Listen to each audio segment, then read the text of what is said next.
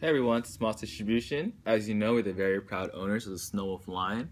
To make things a little more interesting, we have brought a new cup to the Wolfpack.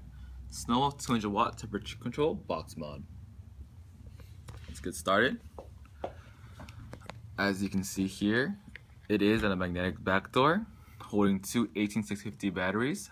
30 amps are recommended, such as VTC4s or VTC5s. Great batteries. So let's turn it on. It was already on, so I'll turn it off for you guys. It's 5 clicks. 1, 2, 3, 4, 5.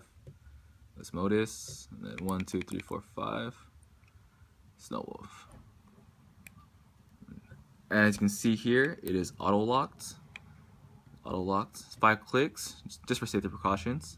5 clicks. So 1, 2, 3, 4, 5. Back on. Some specs about this mod is that it's variable wattage from 500 watts to 200 watts. Temperature ranges from 100 degrees Celsius to 350 degrees Celsius and 212 degrees Fahrenheit to 662 Fahrenheit. It is the only device to show all variables in real time.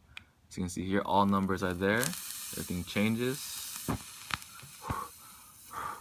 little too hot.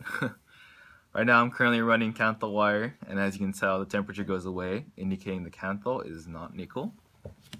Watch there. Temperature goes away. So again, a little too hot, 150 watts. But as you can see, if I juice it up at 150 watts, it is continuous vape. Juice that up real fast for you guys. Continuous vape.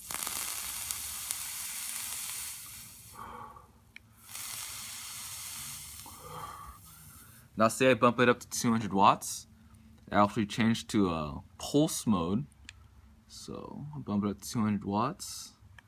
And on top of the watts, on the water side, you'll see a P indicating that it is in pulse mode. Just it up again for you, just to make sure. It's kind of hot.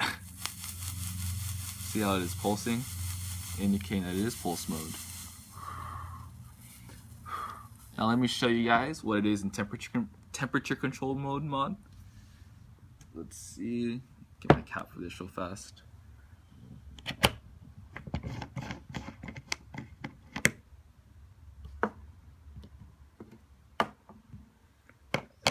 This is nickel wire build.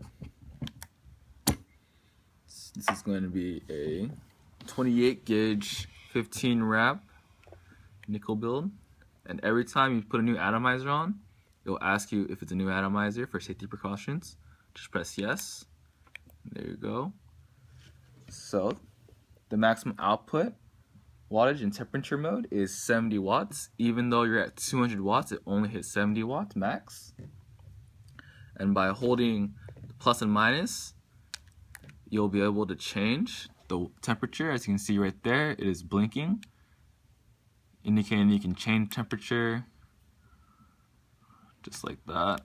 Let's put it back at 533 or some shit. Alright, so also press it again, it would change your wattage. So let's go down to something actually vape.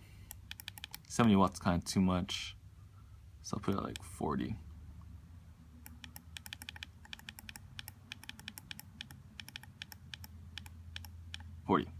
There you go. So to explain temperature a little bit, when the cotton starts to get dry, the wattage will start to drop to protect the cotton, therefore no more dry hits.